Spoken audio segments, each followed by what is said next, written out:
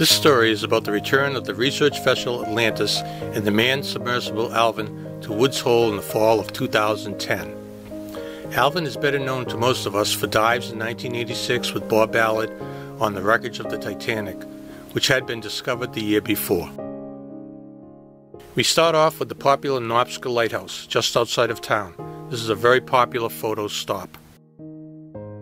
As we come down the hill, we see the United States Coast Guard station on the left. Up over the hill, the first thing one sees is the Woods Hole Steamship Authority, which is the lifeline to Martha's Vineyard and Nantucket.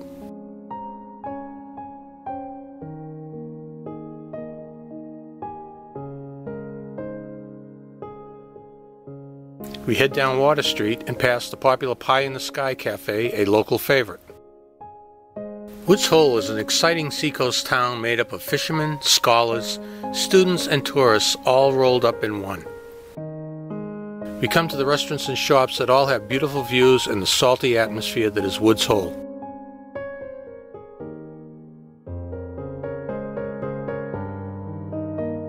Just past the Woods Hole Oceanographic facility, we come across the NOAA buildings and piers, which are at the end of Water Street. We come back to the Bigelow building with other school and research buildings all around us, where we will take a look out at the horizon and wait for the return of Atlantis. We take up a temporary position on top of the Bigelow building and see that the island home is departing for Vineyard Haven.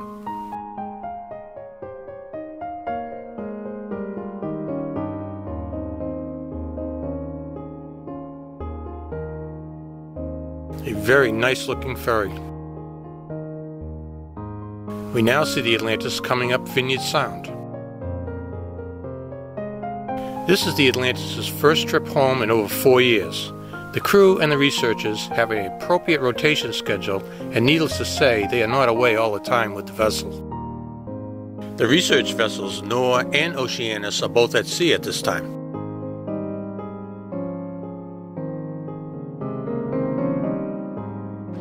Let's sit back and watch the welcome home and the ship tying up.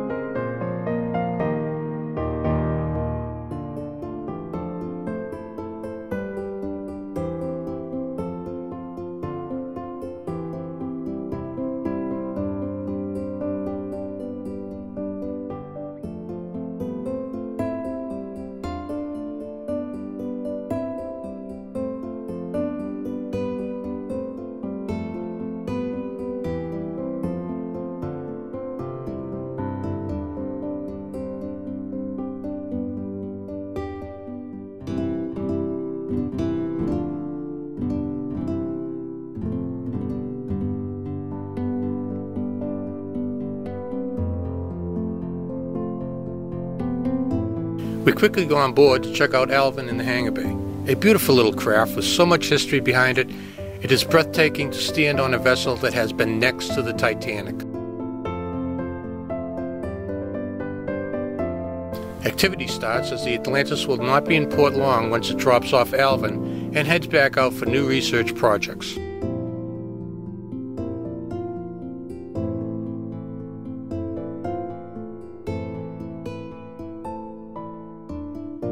There are ROVs also on ship to gather all kinds of specimens and data in the never-ending exploration of Earth's oceans.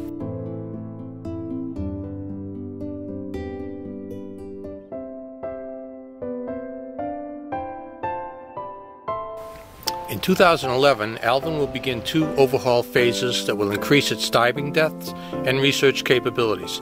In October 2010, a panel discussion, open to the public, was held to talk about the past, present, and future plans for Alvin. This discussion was hosted by Dr. Susan Avery, President and Director of the Woods Hole Oceanographic Institution. The past Alvin made its first dive in 1964 and has made 4,637 successful dives. The present Alvin conducts explorations around the world. The future for Alvin is an overhaul where it will be in 2 phases. Phase 1 will add a new titanium sphere which will have more room and comfort for the crew. It will also have more viewports to be able to see more while on the ocean floor. Phase 2 will be at a later date and will enable Alvin to dive to deeper depths and stay on the ocean floor for longer periods of time. So there you have a little bit about what is going on in the submersible Alvin's life. A look at Woods Hole and how exciting a place it is to visit. I highly recommend it.